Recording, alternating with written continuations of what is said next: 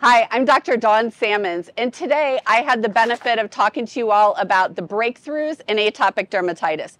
Atopic dermatitis is such a common disease that we all deal with in our practices, and this is really such a fantastic time to be a dermatologist.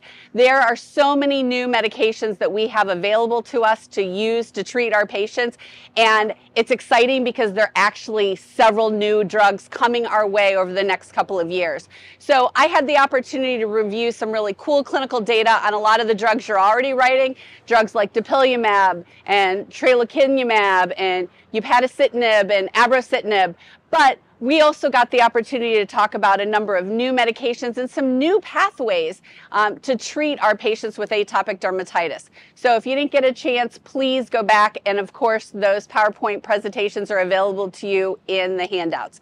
Thanks so much, and it was a great day. Enjoy Miami.